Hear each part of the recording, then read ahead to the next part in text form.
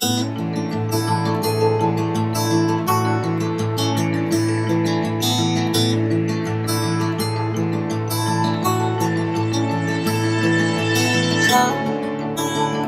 good morning. Good morning. It's Savannah, are these yours? Yes. Don't take them. No, I just didn't know someone from the previous session had left them. So, welcome to session 2. My name is Kathy Flynn. I'm a volunteer at the Lawrence History Center and very proud of the symposiums that we have put together over the years because they're immense. It just brings so much knowledge to the community and about the community. And today's is really a nice presentation, a nice gathering of different aspects of public health. And Dr. Ho talked so much about the broad concept of public health. So we're pleased to bring all of these presentations to you, and what I'd like to do is ask each of the presenters to give a quick introduction in terms of who they are and what they're interested in. And then what we'll do is we'll go into the presentations, 20 minutes each, and then we'll have time for question and answer. So that will be terrific if we get going. So Savannah.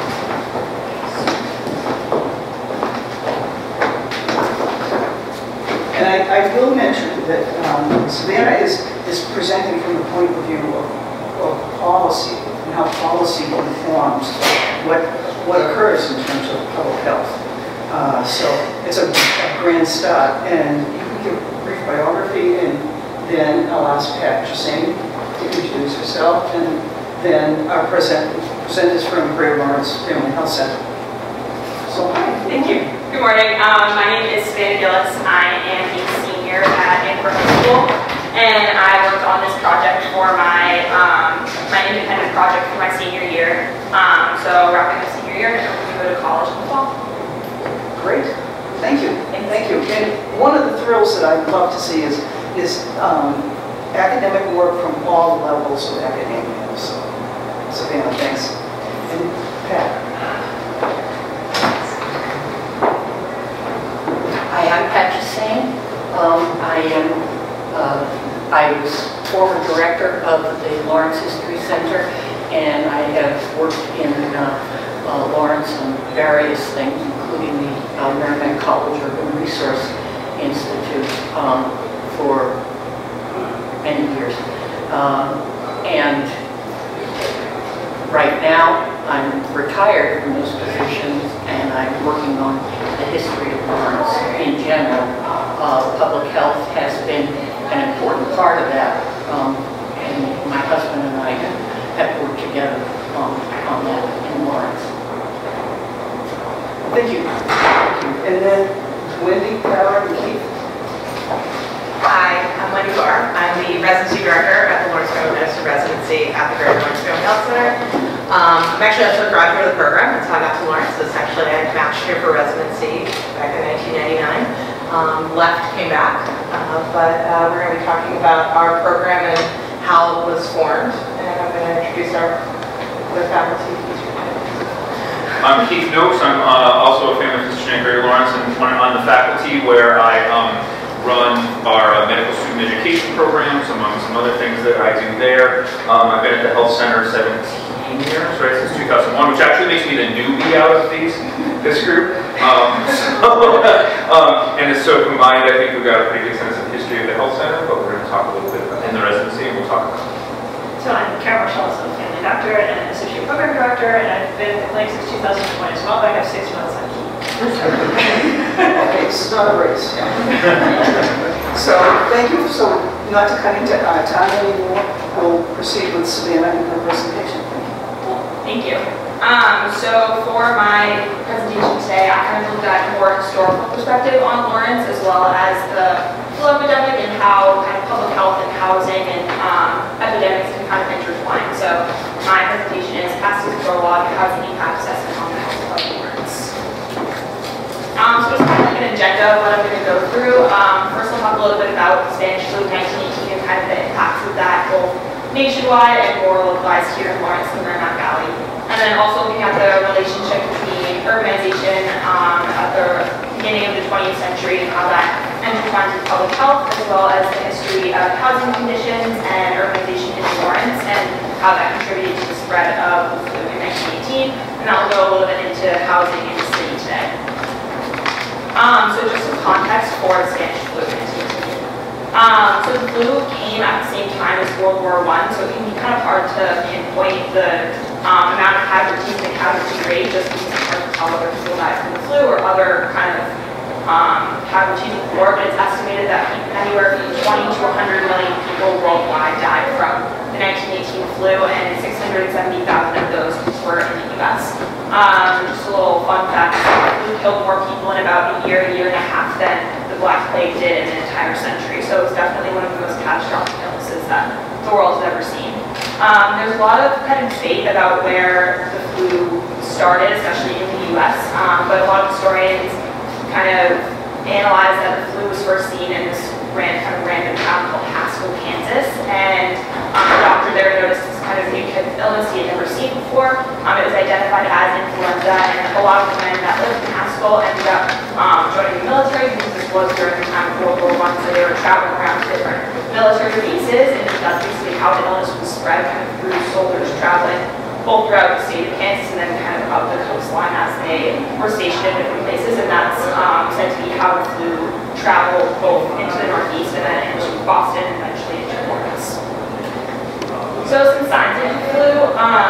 The 1918 flu, the symptoms of it are pretty similar to what we would see as symptoms of the flu today. So like you have fever, pain in your head, eyes, ears, back, feelings of soreness, vomiting, slow pulse. It's kind of pretty common and related to the flu that any of you might get today. But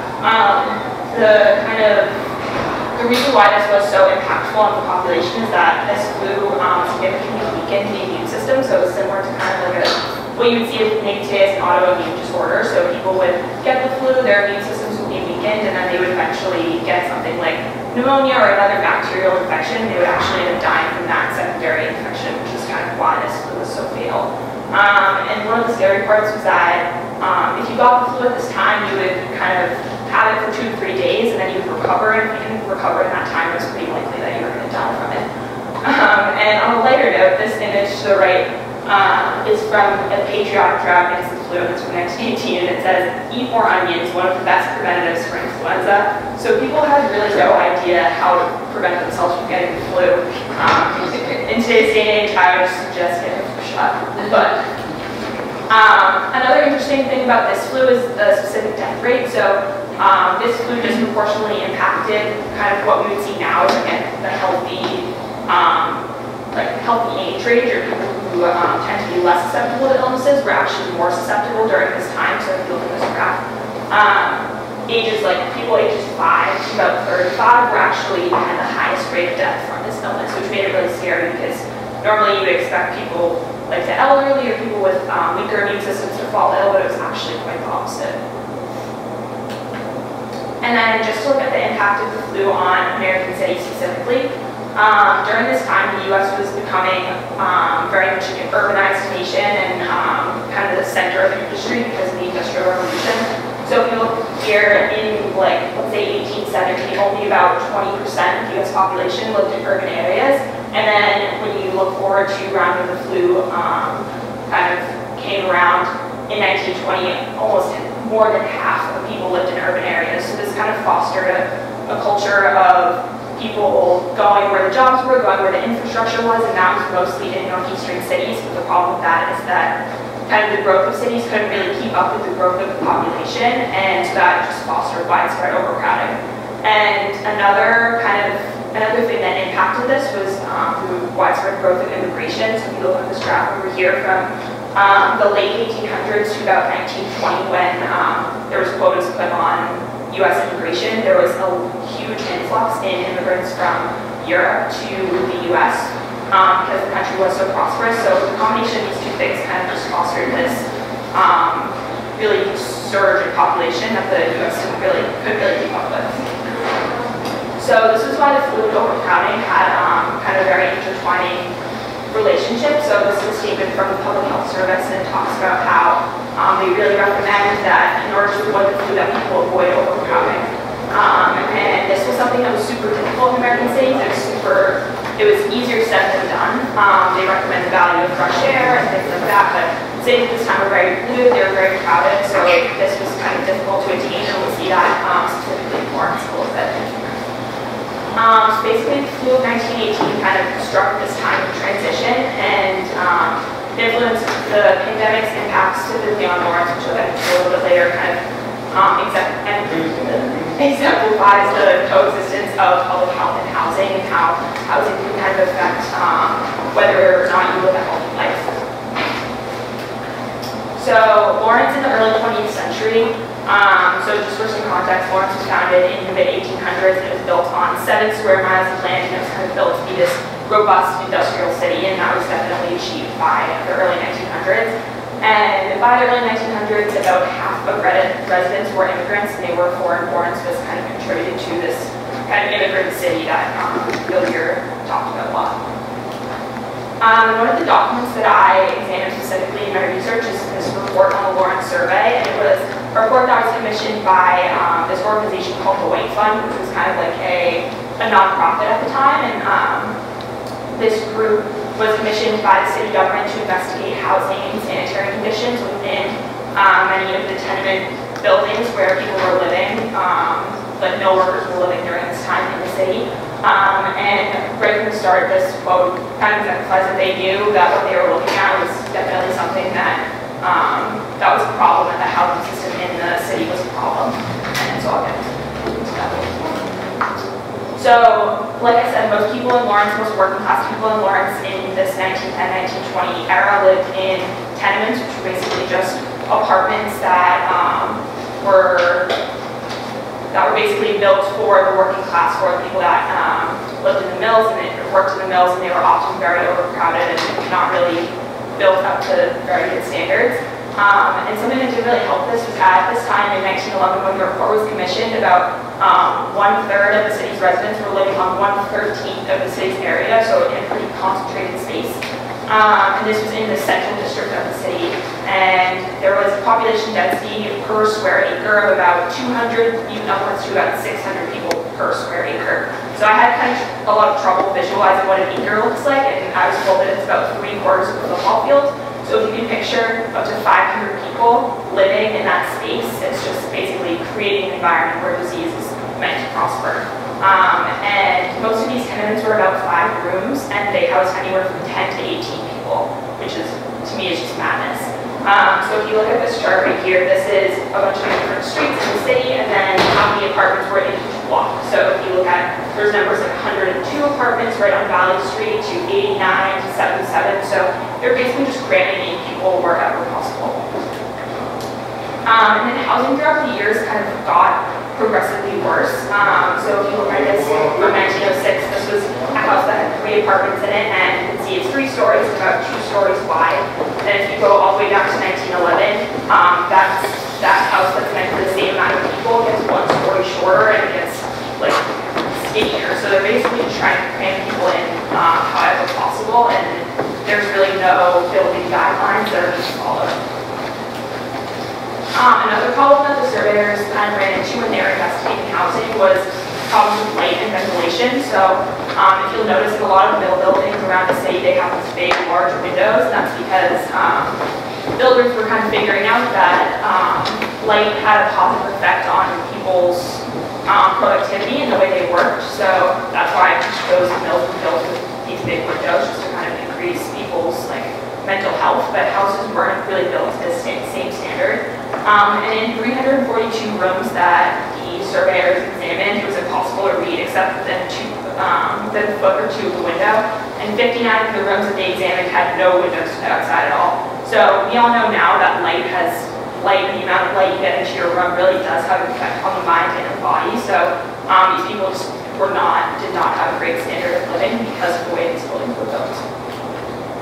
And then oftentimes, when people did have windows, the houses and the tenements were so close together that balconies and porches would kind of block those windows. So this image is from 1911, it's from the survey, and it shows that balcony in the middle is basically on the neighbor's window. So even if you did have a window to the outside, sometimes you couldn't even see out of it. And then sanitation was probably one of the most concerning aspects of the survey, at least when I was reading it. The surveyors said that they were astounded by the amount of people that were just living in dirt.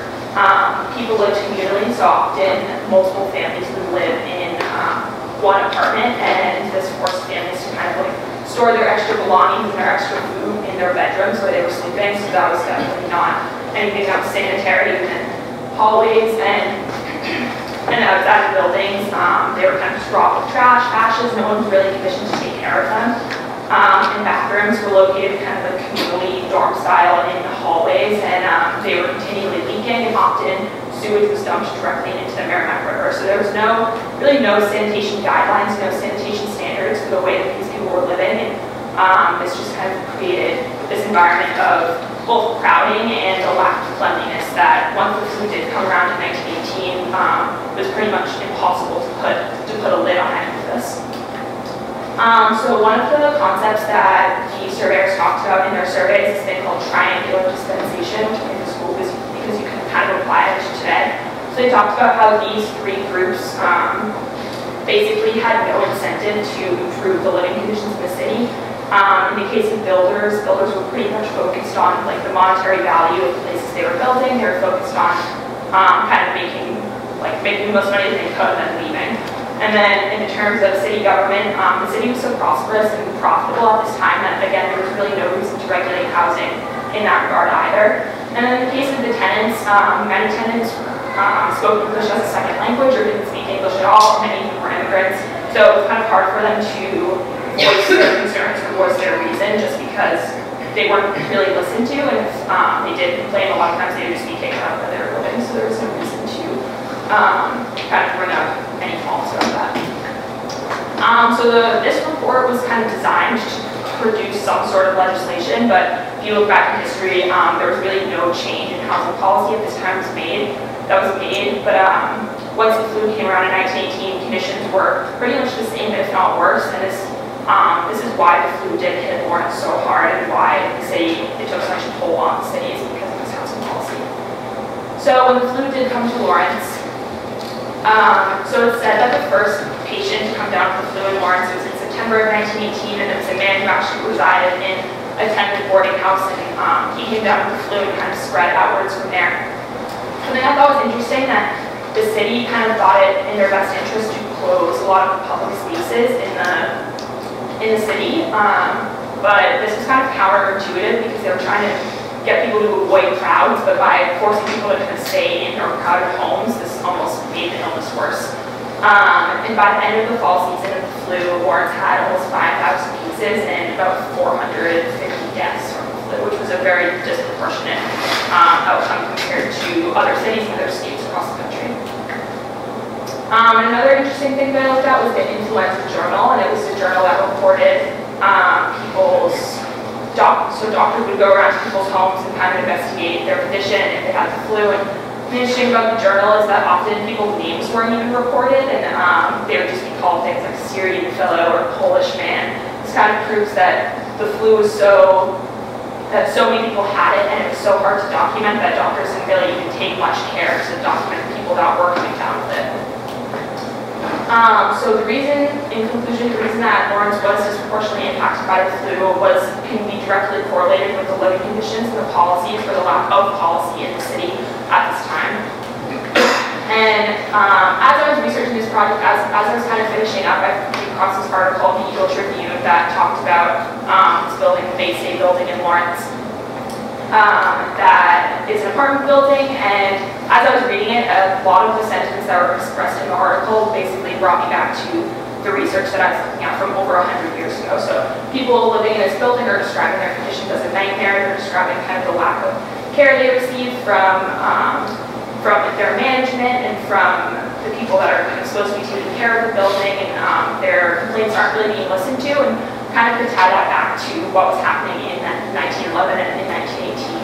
So this kind of echoes the same sentiments of the problem with tenement housing. While this may not be a tenement, it could be considered a modern version of one. It's really important to realize that housing and public health do have such a correlation, and that if anything like the 1918 flu epidemic was to come about again, that this could be, again, a major problem in the city.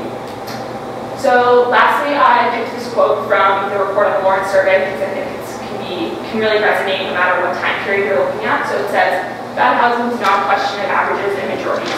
The majority of the houses is safe being excellent, and the minority so exceedingly deficient as to be a grave peril to the permanent welfare of the community.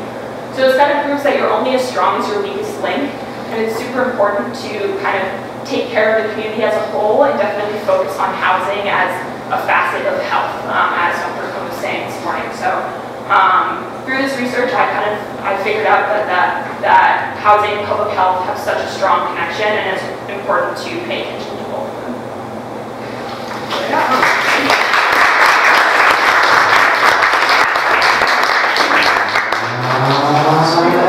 Thank you. You know, a lot of work. I know you did a lot of work and at a number of different sources, including the History Center. Yeah. But a nice job and a nice presentation. One point I'll mention that Savannah had in terms of her slides, in terms of her presentation, was the Lawrence survey by the White Fund, and we have a copy of that at the Lawrence History table. So when you go into the main hall, when we go back for lunch, directly to your left, as soon as you go in, this table with some items from the Lawrence Public Library as well as the Lawrence History Center, and there's a 3-ring white binder that has the full copy of the Lawrence survey. That's also available online as a Google document, and it's fascinating, and it's just crammed with information that was so vital then, but as Savannah is showing us, so vital to today's conditions. So thank you. Thank you. And I'll introduce now Pat Jussain, Dr. Pat Jussain. And Pat has done, over the years, she has done so much research on Lawrence, but she has really, for today, put together a presentation focusing on some of the very bright minds that attack several different public health issues. And these were residents of Lawrence, and they added to the health of the community, reverberating over and over and over through the years. So you're in good hands with that. Okay. I'll start by kind of repeating Mike Sweeney's comments at the end of his talk, that to remember is to honor, and that really is the sense of this talk. There are two figures in Lawrence history who are not generally recognized. One is more than the other, but similarly, we don't, in public health, we don't have monuments. There are very often people who work under the radar. And the two figures I'm going to be talking about are Hiram Mills, who is certainly internationally known, and Susan Crocker, who is far less known. What's interesting is that they share the same lifespan. They were both born in 1836. They both died in 1922.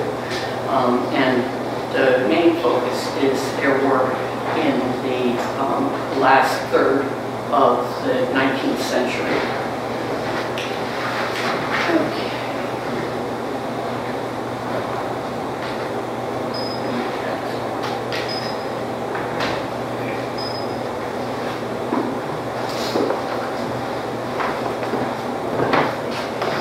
Okay. Hiram Mills. Okay, his general chronology: he was born in Bangor, Maine, went to Rensselaer Polytechnic Institute, served as an engineer. He was hired by Charles Storrow to replace himself as chief engineer of the Essex Company. Charles Storrow retained his position as president of the organization. The three efforts I'm going to talk about with Hiram Mills are the smokestacks, the Spigot River mitigation, and the experiment station. the principle behind the smokestacks was that the emissions would not affect the local community.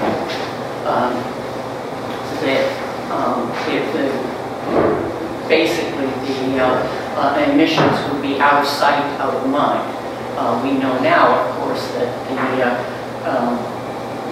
the emissions go other places and pollute other communities. He designed 2 octagonal stacks, one of which still exists under a maze of cell power equipment. The other, a few years ago, was demolished down to the base. We did manage to get, my husband managed to get photographs of the first one before it was demolished. And I'm not sure you can see clearly, but there's the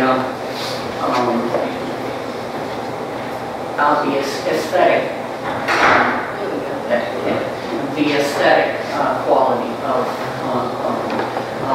it's octagonal, partly because they were able to make it taller, but not in a circle, which would have been structurally less viable. Rerouting the spigot. This was a big issue. It was commissioned by the Lawrence Board of Health, saying that what would go on is that if they could speed up the river flow, it would clean itself out within a mile. Okay, it was a theory that was not borne out. Okay, so you can see here, that's the original route of the Spigot River. It was meandering, it was slow, had lots of problems with dumping and that sort of thing. And then you can see it on the next one, how they straightened it. Okay. What happened was, this didn't work. It did not reduce disease within the area, but it did cause flooding, and caused flooding until, it still causes flooding, but up to the 90s, it was some serious flooding. But the city did get 17 acres more of land. They were able to build more tenements on.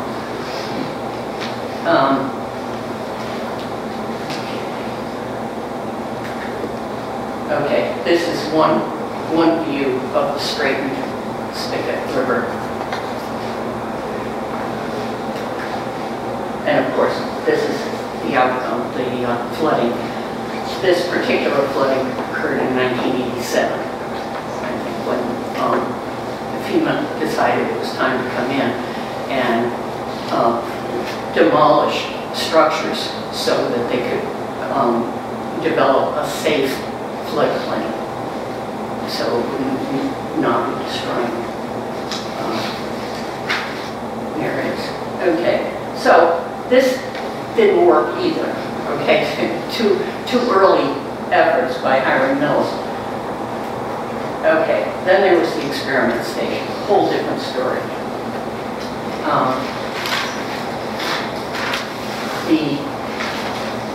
He based the experiment station on the work of an MIT faculty member named Sedgwick, who discovered a cluster of typhoid cases from a stream that emptied into the Merrimack River at Lowell. And based on that, he gathered together an interdisciplinary group of scientists from MIT. This is important for public health because public health is not a single discipline. It is numerous efforts by people with different points of view. Okay, you see this rather unimpressive ramshackle building. That was the experiment center that Hiram Mills designed and built. This is located on the island on the other side of the canal, where down near the river, but on property that the Hamlet family later on, they had their machine shop there, and later Ferris Technology was there. There's nothing left of it now. But what's important here are there are 8 of these pits. Okay, they all have different substances in them. Sometimes sand, sometimes different kinds of pebbles, different sizes of individual pebbles, and they would filter Merrimack River water through that. And then do experiments to determine what actually killed off the bacteria. Okay, this is the inside of that building, the lab. And here are the interior, you can't read that, the interior storage tanks where they kept the water to do experiments on it. And here is the filter bed where they, once they established the waterworks with the filters, this was located, it still is located in a different form on Water Street in Lawrence. Okay, and that's his page where he describes the functioning. Okay, this shows, he did this he finished it in 1992, 93. And you can see where, how far the deaths go down. Now on this one, it shows there was a 26% decline in total death rate. Not only typhoid, but diphtheria and all of those other infectious diseases. Okay, and this was called the Mills-Reinke effect. And this is what made him internationally famous.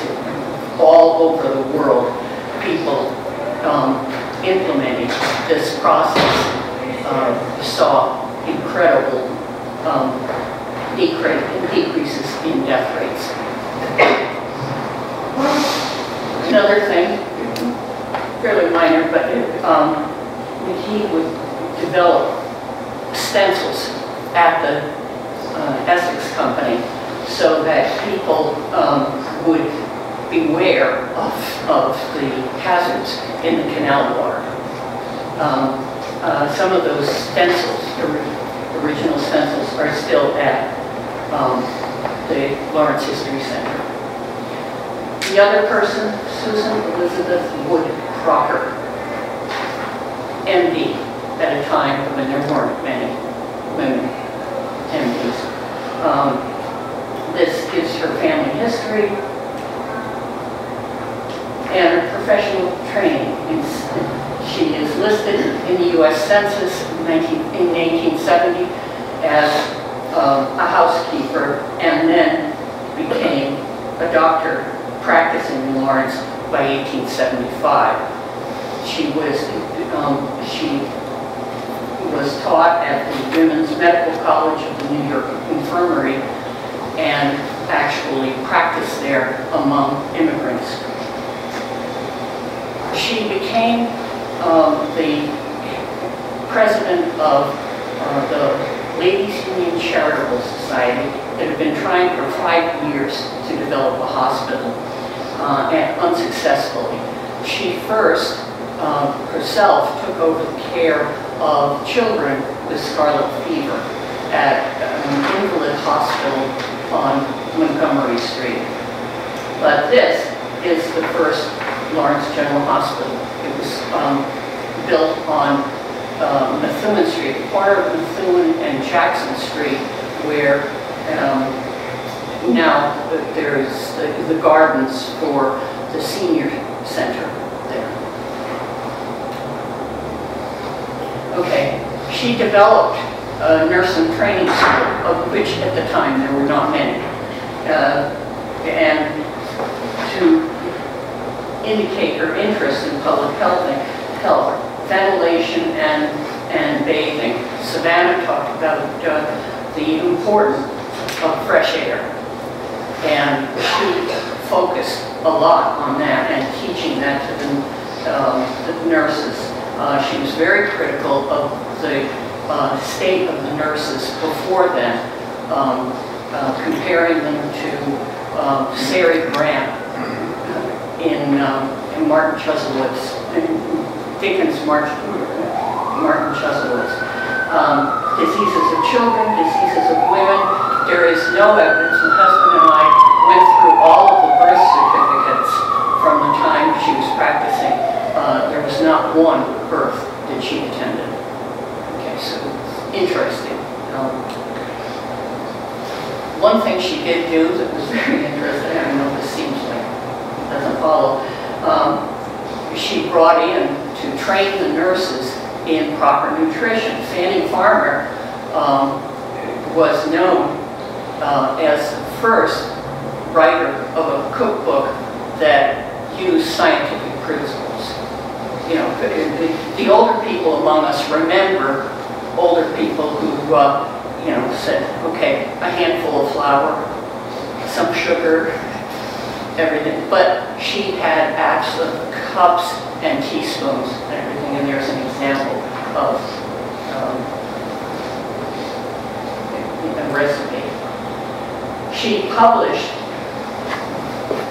on food poisoning, the medical profession, and the people prevention of disease. Okay, clear public health interest, being able to back off from the acute care. Associations and memberships, Massachusetts Medical Society, 3 years after women were allowed to join the Medical Society. American Medical Association, American Medical for the Advancement of Science, and professor of the Principles and Practice of Medicine in the College of Physicians and Surgeons in Boston. The 10 great public health achievement from the Health and Human Services.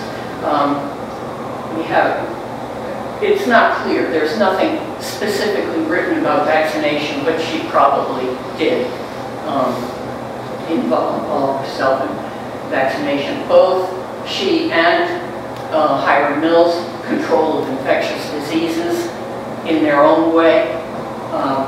Certainly did that. Safer and healthier foods, her involvement by Fanny Farmer in this. Healthier mothers and babies. We saw her focus for the nurses training school on children, diseases of children and mothers.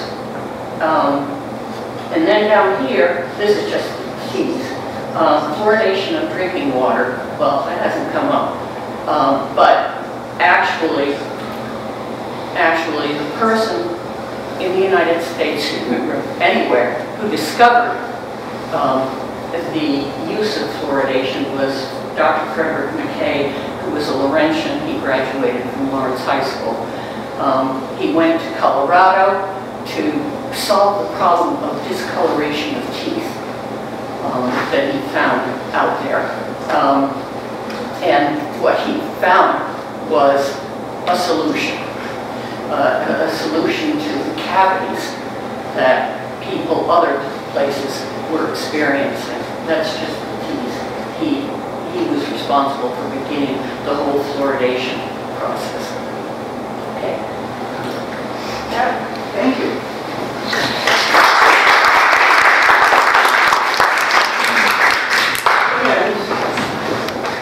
surprised you brought in a third Laurentian. I know. I cheated. You did not cheat. No, you extrapolated there. How's it for thank you. Appreciate it. So now we have the team from Greater Lawrence Family Health Center and discussing their model program in terms of family health residents. Yeah, why don't I'll turn that off, yeah.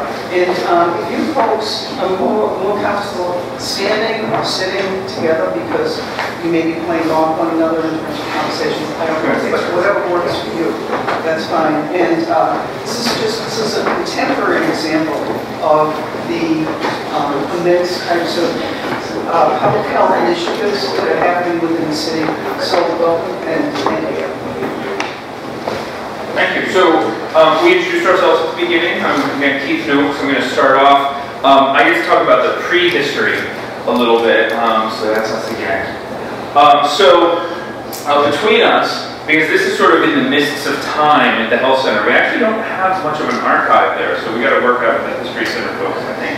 We think this is the site of our first health center, which is on Garden Street. It is an old funeral home, and we still use it for some other stuff, or have used it for some other stuff more recently. But the community health center movement really, Dr. Coe sort of gave a little bit of background, mentioning Dr. Jack Geiger, who was really a mover on the idea of community health centers, and started with Count Gibson. Both of them were at Tufts at the time. Started 2 health centers, I think it was 1965 or 66, one in South Boston and one in Mississippi. And those really became the model for the community health center movement, which was then pushed forward by Johnson and the Great Society programs, and so written into law at that point, at that time. Not actually through sort of health legislation as much as it was community development legislation at the time that really pushed forward the idea of community health centers. And community health centers were seen as centers that would be based within a community that would come out of community-based organization that actually, to qualify as a community health center, the board of directors of a health center has to be at least 51% patients, so majority patient board in terms of leadership of the health center. And so there was this growing movement around this, sort of late 60s into the 70s. And Lawrence at the time was going through some of the economic decline that we know, as there was a change in terms of the economic base of the city. There was significant poverty at the time, and people who don't have money can't pay doctors very well. So what happened to the primary care physician base in Lawrence is sort of emptied out over that time. So in the 70s, there was really sort of a dearth of primary care within the city. There was the Lawrence General Hospital, which was the primary place people would go to get care, but otherwise there wasn't really a whole lot. So the Greater Lawrence Community Action Council and Lawrence General Hospital came together around that and applied for a planning grant for a community health center, which was granted in 1979, and the health center opened its doors in 1980. So they did pretty amazing work to get that kind of turnaround and get something started. The first year that the health center opened, they saw 8,000 patient visits, which is a pretty small number in comparison to what we do today, and we'll hear a little bit more about that. But for that first, say, decade of the health center, they struggled to grow, and they struggled to meet all of the needs of the community. There's actually a great YouTube video, which I'm not going to show, but if you look that up, you see Dr. Serena D., who just retired after 30 years at the health center, is on YouTube talking about the early days of the health center when she came in 88. So in 88, by that time, we had opened a second site, and we had moved to our Park Street location, which is still an active health center site. Has an old elementary school. But at that time, she says there were 6 physicians at the health center. They had about 3,000 patients. Again, they weren't doing massive numbers of visits in terms of patient care. They were doing everything. So this was kind of age of the giants as far as health centers, as the health center goes. So they were, taking care of patients in the clinic. They were running back and forth to the hospital. At the time, they didn't have enough capacity. She talks about how prenatal patients, so there was almost no prenatal care essentially at the time, and women who were pregnant would get seen by a nurse who would come in from outside of the city, give them prenatal vitamins, and that was about as much as they got until they went to the hospital and had their baby. And so they were really sort of struggling to sort of bring in doctors. And so at that time, around then, there was a medical director who had this idea of starting a residency program. So residency programs are where physicians are trained after med school in their specialty of choice. And we, at the time, the idea was, well, let's grow our own doctors because we're having a hard time bringing doctors into the city. So let's create a program where we will train physicians in Lawrence, in the health center, which was actually a really revolutionary idea. Nobody had actually done that before. And so they, we were the first of what's called now teaching health centers. And so there was a bunch of movement over that over the next couple of years, really. They brought in a number of new physicians, and they were still kind of growing and changing and getting prepared for this transition to have training here in Lawrence. So this is about where we were right before the health center opened the residency program. So we had moved up to about 15,000 patients. We had 2 clinical sites, plus a school-based health center had opened by that time, so definitely growing. We had a HPSA score of over 20. So health provider shortage area scores are what are used by the federal government in terms of determining eligibility for programs of various kinds. The highest score is a 26. Higher is worse in terms of your provider availability. So we were pretty high up there. We had about 12 doctors here, and health outcomes were something we were still struggling with at that point. So this is a picture actually of the North Site and the mural that was painted around that time. It's a beautiful mural still there today. We actually using some of that for some of our things. So Keith mentioned there was this idea. We had a medical director who said, you know what, I cannot get doctors to come to Lawrence. I can't get them to stay. When they come, they don't speak Spanish. They don't know how to treat our patient population. I think that's the other big thing about the health center is we really found it as an institution here in Lawrence to serve that new and growing Latino population that was growing in the 70s and in the 1980s. And some of our founding, actually our founding community medicine director talks about that it was the first community-based kind of institution that people of the Latino community could walk into and expect to be spoken to in Spanish. The signs were in Spanish, everyone was going to talk to you in Spanish. So you needed the doctors to speak Spanish as well. So normally how this would go in graduate medical education, that's what residencies are, it's the education that happens after you finish medical school, is that it's all based in hospitals. In the 1960s, it grew by leaps and bounds because they tied it to Medicare. So Medicare pays hospitals to train doctors so that there are more doctors to take care of Medicare patients. So that is how these programs were being funded at this time in the 1990s. So the hospital again said, look, we really, yes, the health center needs doctors because we really need to get patients out of our emergency room. And we need doctors to work in our hospital. And so normally this would have then been a Lawrence Rural Hospital Family Medicine Residency Program. But the really revolutionary thing that happened is Joe McManus, the president of the hospital at the time, Glenn O'Grady, the medical director, said, let's get together, let's talk about this, and let's see what would be the best way to get doctors trained for the needs of our community. It would really be at the health center. So why don't we have the health center be the residency program? So prior to this, there were residencies based at hospitals that trained family doctors in community health centers, but the hospital still owned the residency. The residents were still employees of the hospital, but the hospital would say what they do. Here, they're saying, let's have them all be at the health center. The hospital will get the money from Medicare, and we'll give you the money at the health center so that you can run the residency and do it the way you think is best. And we'll train the residents on their hospital-based pieces out of the hospital, but the bulk of the training is going to be at the health center. And this was absolutely revolutionary. In the early 2000s, when we would go around and say that's how our funding works, we'd be like, people would, in the residency world, would be like, what? No, you can't do that.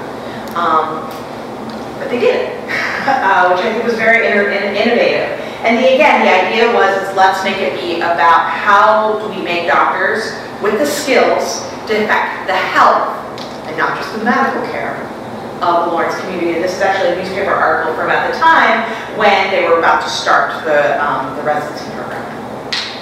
So this idea of let's grow our own really was around the mission. This is a very, we're very focused idea. We're going to train family medicine doctors to meet the needs of Lawrence and communities like Lawrence throughout the world. So what did I say what doctors in Lawrence need to do? They need to speak Spanish. It's really hard to find enough doctors in medical school who already know Spanish to be able to work there. So they made this, and again, when it comes from the health center perspective, like we don't have a big interpreting department, thank you very much. We're going to train all of our doctors to speak Spanish when they arrive. You don't have to know a word, you can just come in here and we'll teach you Spanish. We also look around at our community. What are the types of services we need to make sure that a family physician serving Lawrence or a place like Lawrence needs? Well, we talked about the fact that there was not adequate prenatal care in the community. We better know how to deliver babies.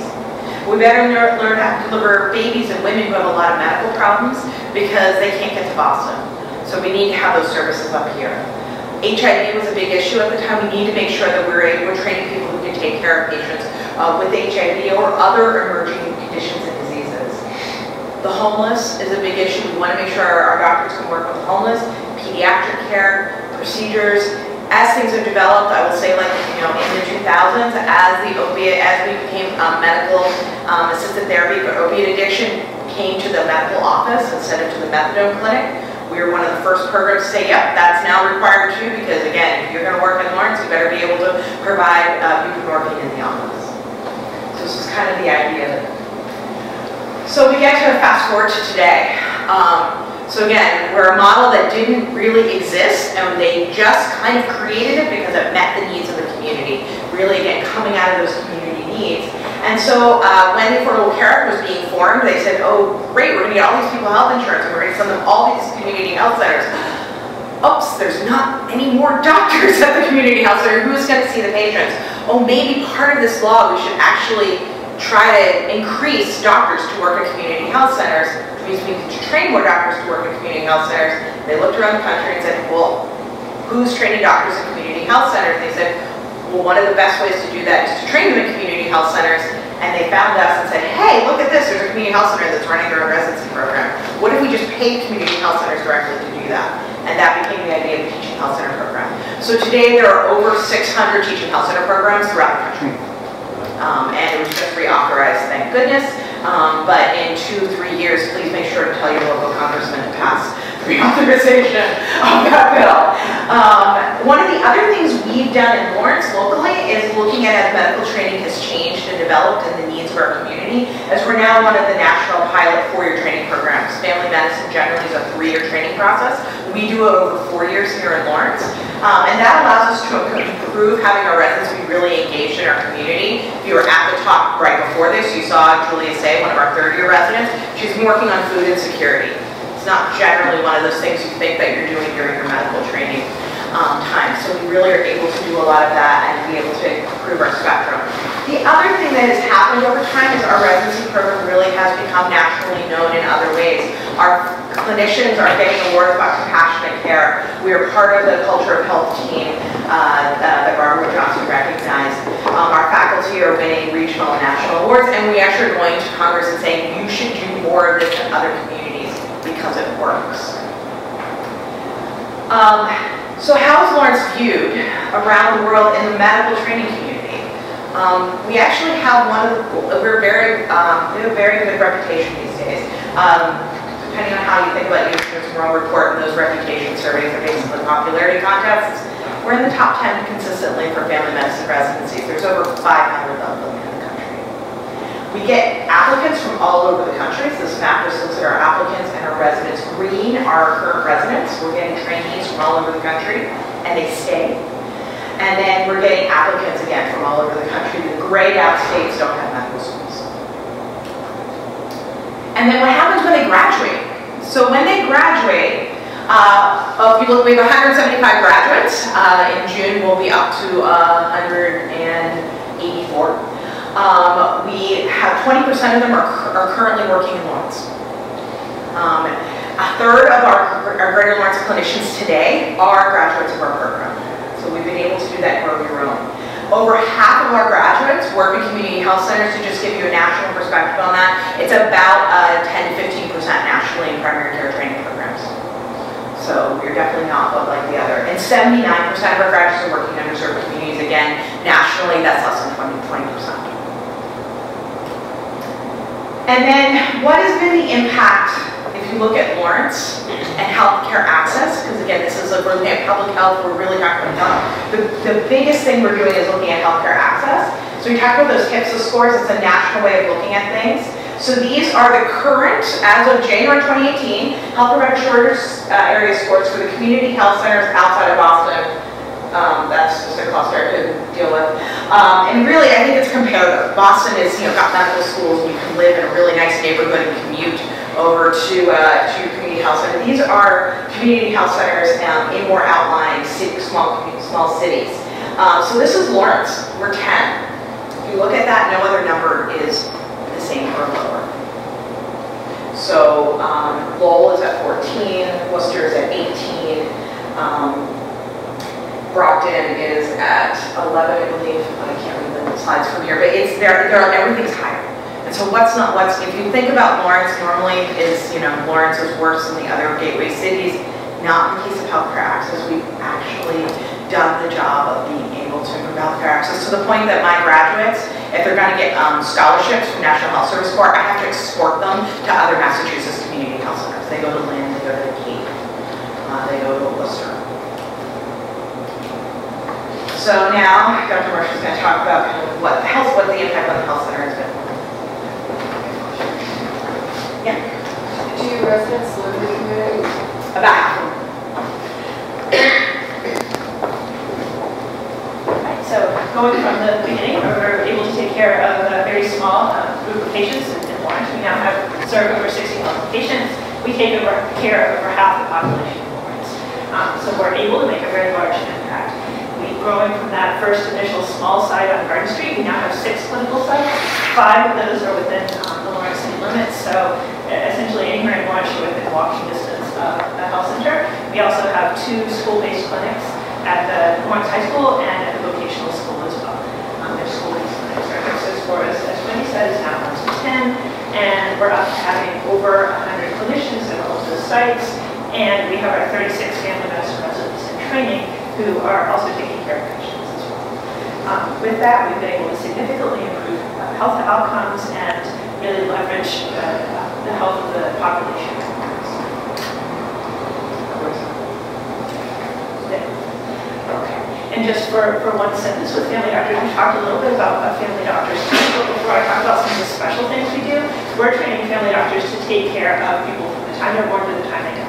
Our family doctors take care of babies, children, pregnant women, adults, elderly people, and people who are nearing the time of their death. So we take care of everyone, and that's the goal of our training. So we're going from that baseline where currently I have a patient my youngest patient is 2 weeks old, my oldest is 2. These are some of the additional things that we've been able to do within the health center to meet the needs specifically of the Lawrence community. I'm going to highlight just a few of them that are there specifically because of the residency program. Because when you take a community like Lawrence that is very diverse, very vibrant, and has lots of untapped potential, you add in new doctors who are coming in enthusiastic and passionate, you add in faculty who have expertise, you can do a lot of wonderful things. Some of those things we've been able to do are, we have one of our doctors is a national leader in innovative medicine, and in group visits and working with patients in groups in addition to providing acupuncture, hypnosis, and a variety of other services. We have a large healthcare for the homeless program where we are going to 14 different sites throughout the Merrimack Valley. I think the number is higher than what I have on the next slide currently. To take care of people who are in shelter situations, see people in soup kitchens, a variety of other different settings. We do full spectrum care for patients that have HIV and for viral hepatitis, hepatitis B and C. We mentioned the outpatient-based opiate treatment program, so all of our residents graduate able to provide Suboxone care, and we are now able to, in many instances, provide same-day initiation of medication treatment for patients that come to walk in saying, I'm addicted, I want help. And we're able to do that the same day in many instances. We have a centering parenting program that is group visits for taking care of who are pregnant, building a support structure, and building on the skills and resources that women themselves have to be able to teach each other while they're receiving prenatal care. That's expanding into child care after the babies are born to improve those skills. We take care of high-risk pregnant patients, so women that have diabetes, that have hypertension, that have other medical disorders that may complicate their pregnancy are able to be taken care of in the health center in Lawrence with providers who speak English. Transgender care is also something that a graduate from our program started a program where now we have dozens of patients in Lawrence who are receiving hormone therapy and are being cared for and within the health center, not having to go down to Boston. So some of the things that we've been able to impact since those early days, you heard the discussion about women who were unable to access prenatal care. That does not happen now. It's extremely rare for someone to come into the hospital not having had prenatal care, and there's usually really complicated circumstances for that. We were able to impact rates of childhood lead poisoning. Before the health center started, it was a relatively regular thing for children to be hospitalized in Lawrence General for treatment for lead poisoning. That does not occur. We're hoping to be able to have some of that same sort of impact in the areas of addiction and in areas of social determinants of health. As health providers, we're learning more and more that the majority of people's health and the things that impact that, it's really difficult to impact within the walls of the health center. Writing prescriptions. Things like housing, education, access to food, and access to places to exercise have more impact on people's health than a prescription that I read for them. So we are working to identify people who have needs in those areas of social determinants of health, to partner with community organizations that are working in those areas to be able to impact people's health in the most broad sense possible. And we're training our physicians in training to be able to go everywhere in the country and do that same thing. I think I'm going to be back for a little bit. So thank you. Well, thank you.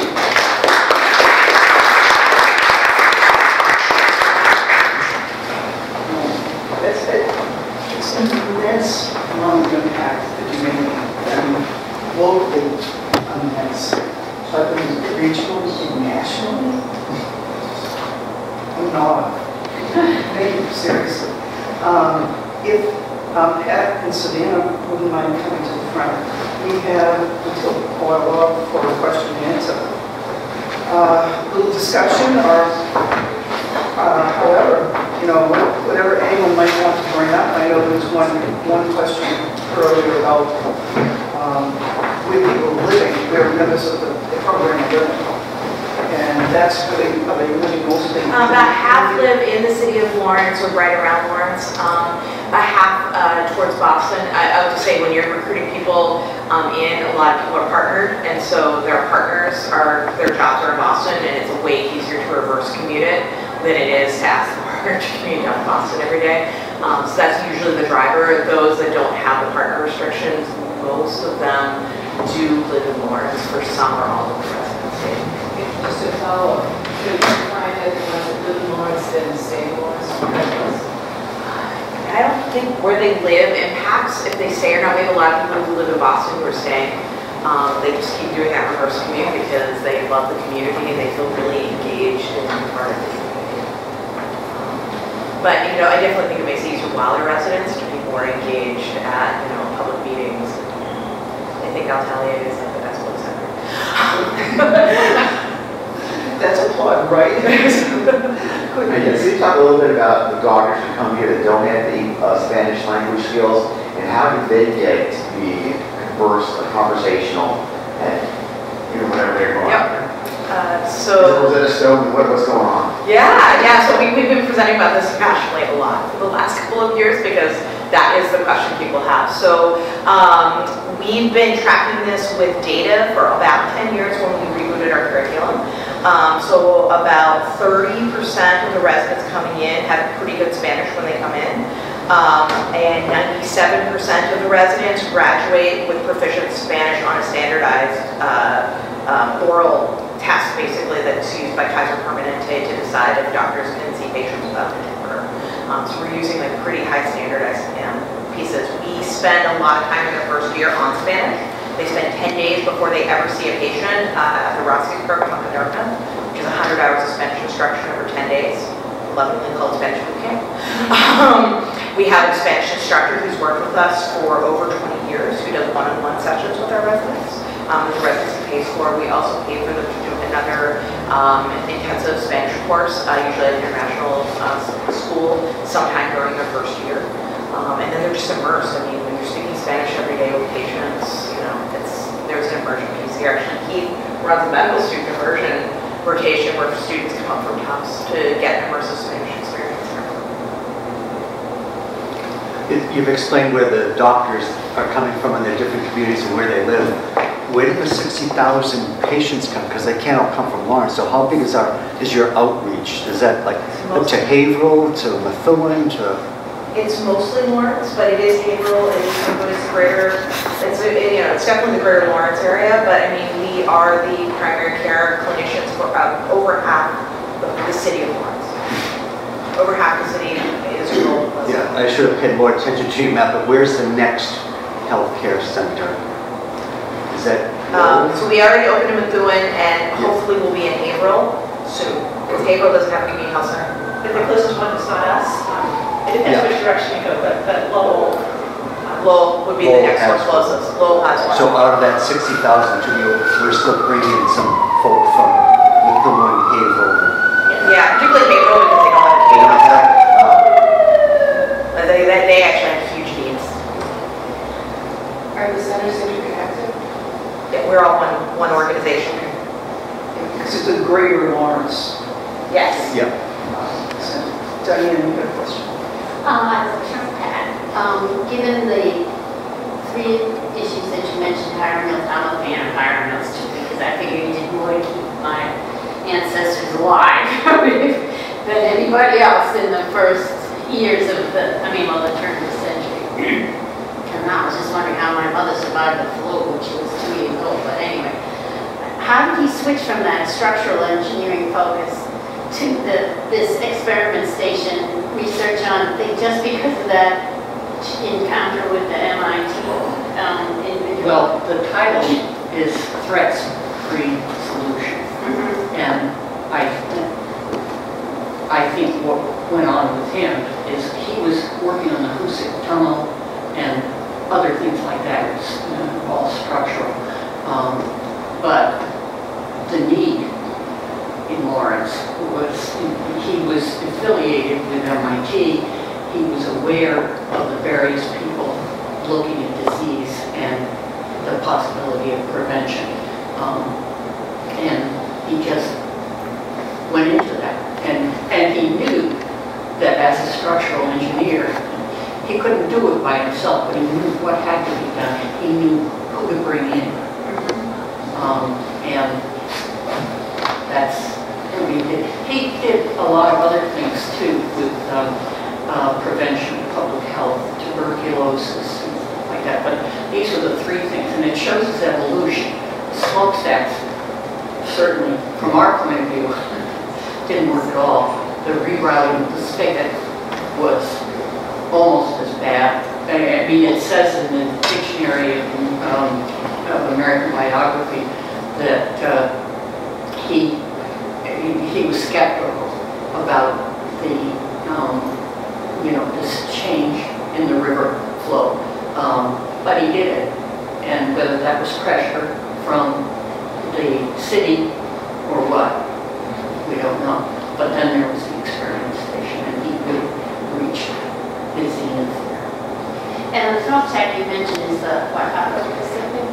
The Upper Pacific is the one that was demolished down at the base. And, you come out Franklin Street to Canal Street, and it's right there. The one that survives? The one that survived is the one that's become a cell tower. Near Broadway? No, it's right near. By the Central Bridge there. Yeah, the Casey Bridge.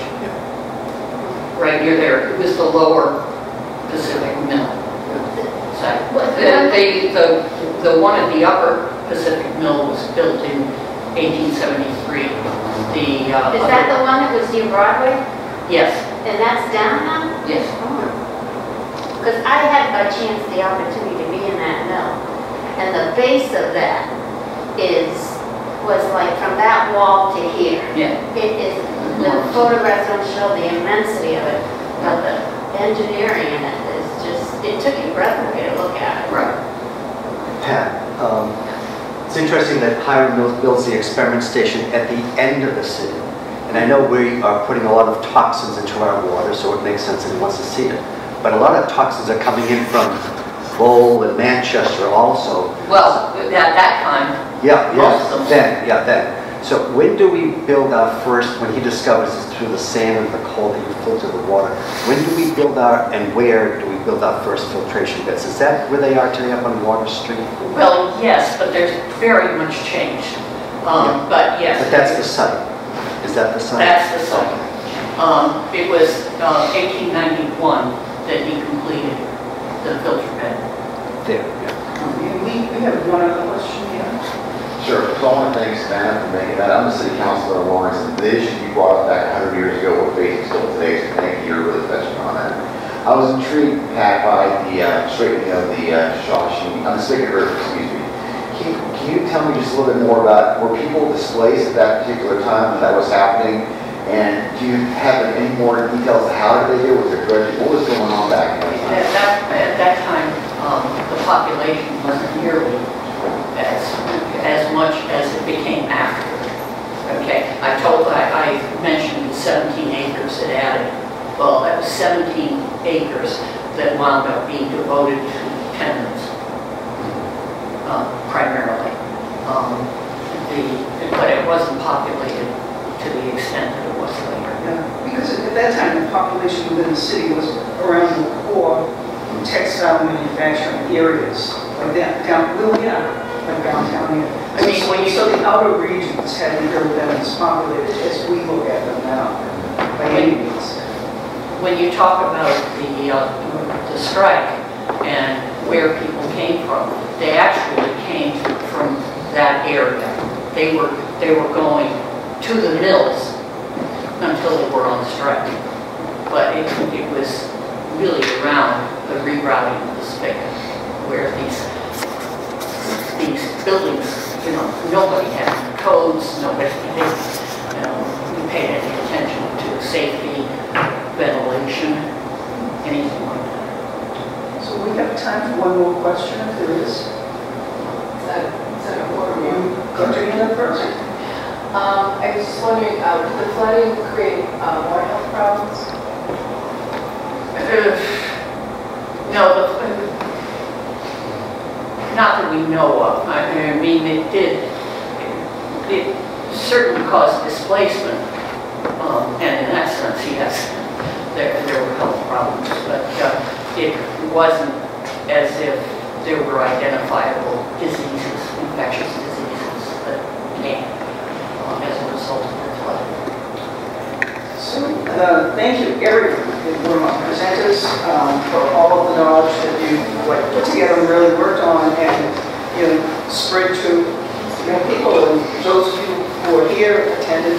I hope you go back with some really interesting information and carry through and just know there's model programs. There are types of decisions, policy-making decisions that are being made now that will have an impact 100 years from now. And, knowing that some of the bright young people that we have in the city now, like Pat was talking about Hiram Mills and Susan Crocker, we have bright young people who are making impacts. It all ties together. And that's why we love history, right? That's a plus.